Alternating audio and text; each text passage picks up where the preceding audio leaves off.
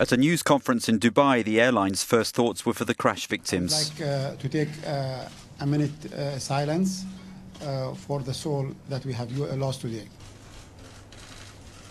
The budget airline had never previously suffered a crash in the 7 years since it began operating in May 2009. Its last major safety incident was beyond its control. One of its planes was shot at while trying to land in Baghdad early last year. I would like to express the devastation we all feel in relation to this morning tragic event in Rostov-on-Don.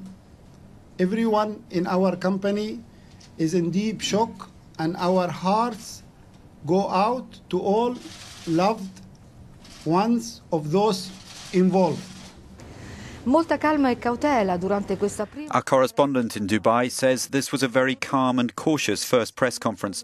Local authorities prefer not to comment on the possible causes put forward so far, which they say are speculation.